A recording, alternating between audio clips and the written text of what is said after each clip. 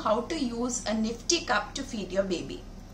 I'm sure you've all seen the video on Palade feeding that's been uploaded on this channel. The Nifty Cup, just like the Palade, can be used to feed low birth weight and preterm babies when we give them express milk from their mothers. So you can see that this is a soft reusable cup which is made of silicone. We fill milk in this, about 40 ml of milk can be filled in this cup, and once you squeeze it gently, the milk goes up this groove that you can see here and it goes into the spout. From the spout, the baby can just suck the milk directly. So you don't need to pour milk into the baby's mouth.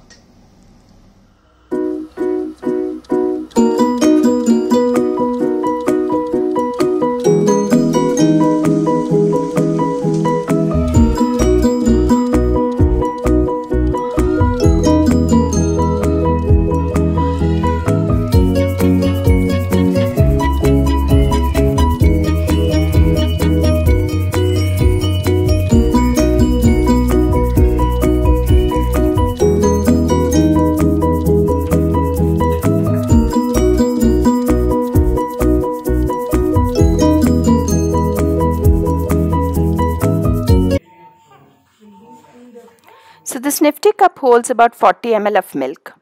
You already know how much milk you're going to feed your baby. So you pour the measured amount of milk into the Nifty Cup.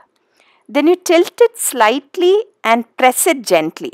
So what happens, you can see that the milk is going up that groove and going into the spout. Now you hold the Nifty Cup so that the spout is slightly resting on the baby's lower lip. You don't need to pour milk into her mouth. She will suck directly from the spout. And the good thing about this is that she can set the pace of her feeding.